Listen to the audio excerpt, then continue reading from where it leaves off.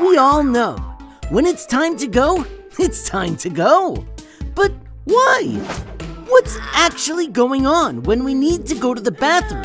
And why do we need to do it? Let's find out on today's episode of Colossal Cranium. All the food you eat ends up in your stomach, where it's churned and turned into energy to help your body grow and function.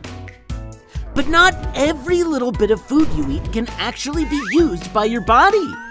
All that extra leftover stuff makes its way through your guts, all the way to your butt, where, well, you know the rest. So, what actually is all that leftover stuff we poop out? Mostly a mixture of bacteria, proteins, fats, dead cells, and a whole lot of water.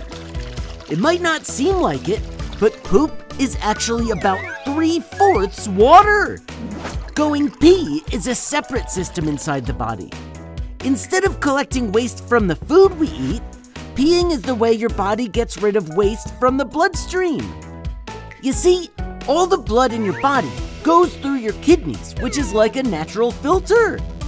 Pee is all the waste and extra stuff that's left behind once the blood is cleaned. So, what is pee exactly? Well, it's mostly water, just like poop. It also has other bits of waste in it, like salts and blood pigments that give pee its yellowish color.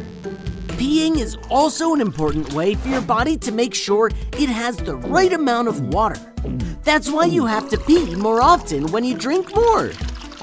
In fact, looking at your pee gives you an idea just how hydrated you are.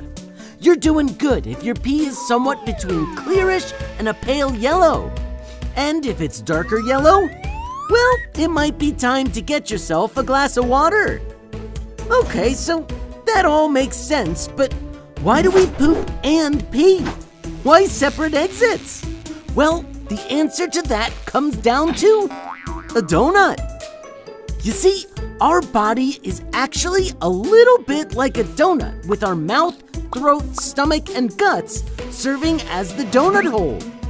Think about it. The food we eat never really goes inside of us. It travels through our body and comes out the other end, kinda like the world's grossest tunnel, with a mouth at one end and a butt at the other. So food passes through the donut hole, and all the leftover waste comes out the other side as poop.